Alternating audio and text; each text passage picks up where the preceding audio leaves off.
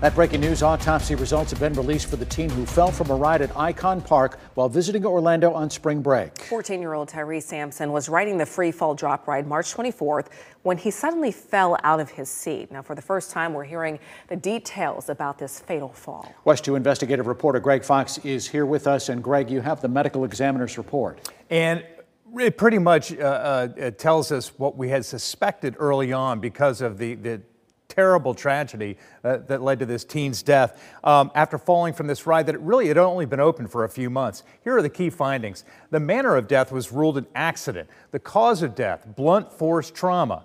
Tyree Sampson suffered multiple injuries, including a fractured jaw, broken arm, a broken leg, and fractures of a number of ribs. A drug screen was done, which is typical in these exams, and was negative for the presence of drugs. It was just after 11 o'clock at night on March 24th when Tyree and his friends visiting from St. Louis boarded the 430-foot tall free fall ride. When it descended, Tyree fell from his seat. At the time, he weighed 383 pounds.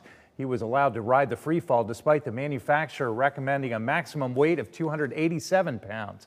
I talked with a Sampson family attorney about that just a short while ago.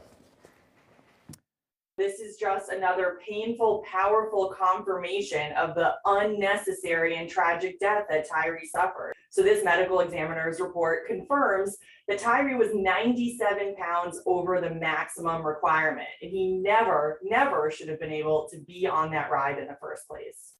An investigative report released April 18th by a private engineering firm hired by the state revealed the safety sensor on the shoulder harness was manually adjusted to accommodate Tyree's size, but it allowed a 7-inch gap between the harness and the bottom of the seat, big enough for the teen to slip out. On April 25th, Tyree's parents filed suit in circuit court in Orange County seeking unspecified damages against Icon Park, Orlando Slingshot, and the manufacturers of the ride.